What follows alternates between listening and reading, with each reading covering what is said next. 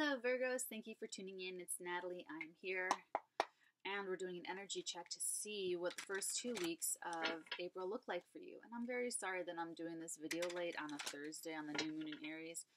I'm doing a film this year and I'm working and it's like a big thing. So I will be better about the videos in the future. I know you guys like punctuality and reliability. You're a fellow earth sign. I totally get it. So let's move forward beyond that moment and just concentrate on the message that I'm supposed to give you Virgos for the first 2 weeks of April. Okay.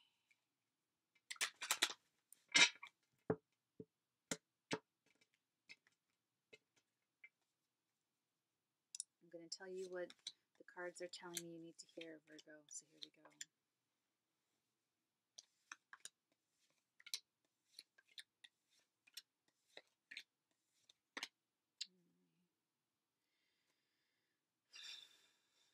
Okay, bottom of the deck card, not so great looking, but let's just see what this has to do with. Let's just dig in and do some detective work here for you, Virgos. Okay, so I've got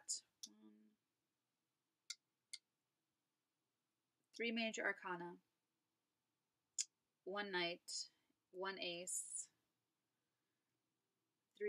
4 swords.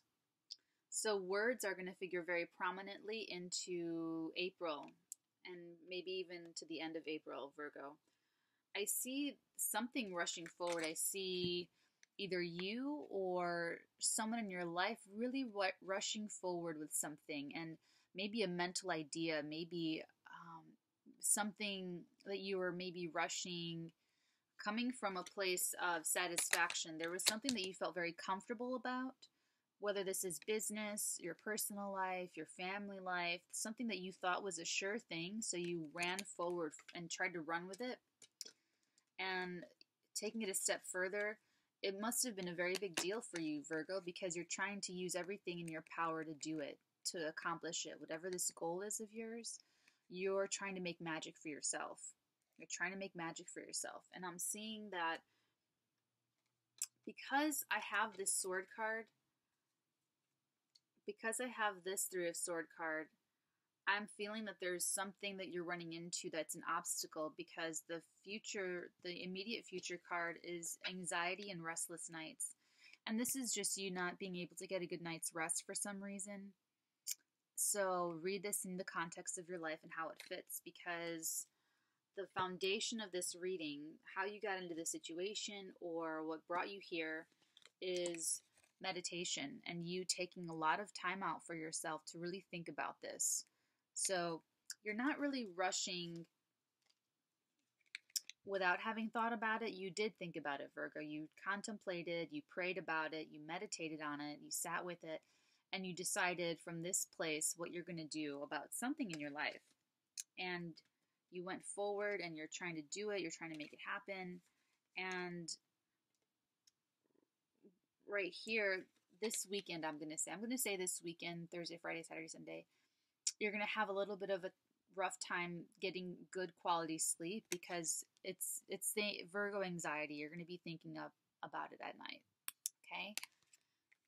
This is the card of where you are currently, the part that you're currently playing, the role you're currently playing. And Virgo, it feels like something is causing you to feel like you really don't have control of the situation.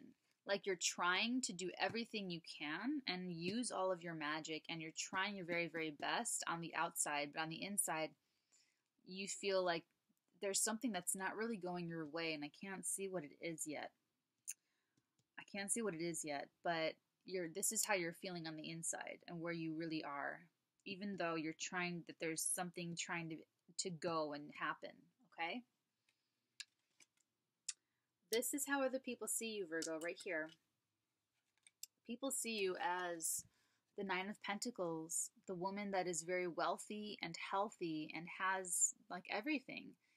You know, she's so wealthy she can afford to take up falconry. She's got this beautiful falcon, the wall of vegetation and grapes and all these coins, beautiful robes, beautiful adornments, and a bright yellow sky with a castle in the background. snail up front. I mean, who's not doing well that which does not have their own snail, right? So that's okay. That's a nice way for people to see you. So I think maybe people see you as having and using your magic to try to manifest something.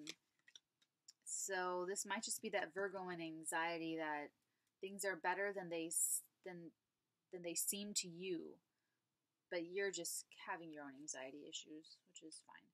Okay, this is your hope or fear, Virgo, and your hope and your fear, I'm going to say, is absolute upheaval and change, where things never go back to how they were before.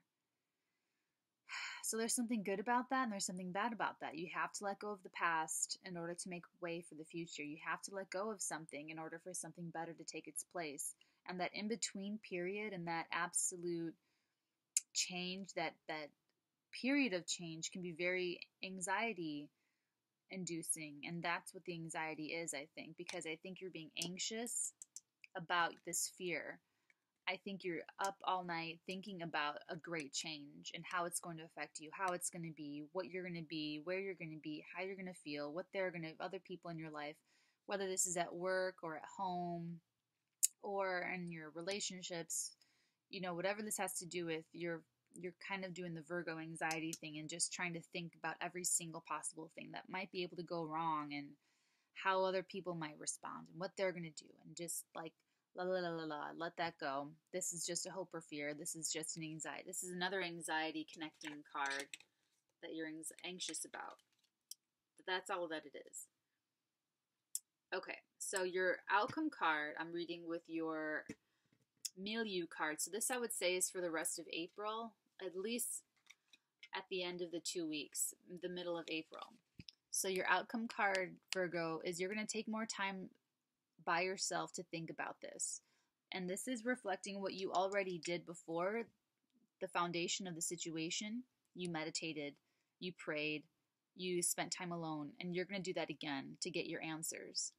And that's a really, I love this card, the Hermit card. This is like the Nietzsche card where you go up to the mountain to be alone and communicate with the divine and to meditate.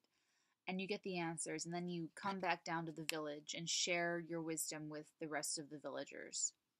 That is what leads you to this Ace of Pentacles. So by the full moon, in 2 weeks, Virgo, by the full moon, by the middle of April, because I'm only looking out for 2 weeks. So that's you using your intelligence. Your Ace of Pentacles, that's the seed of a new venture, of a new idea, of a new relationship, of a new way of being within yourself, or just plain intellect confidence, like just intellectual confidence. So you really do need to have enough alone time to get there, though. You need the alone time to eradicate the anxiety.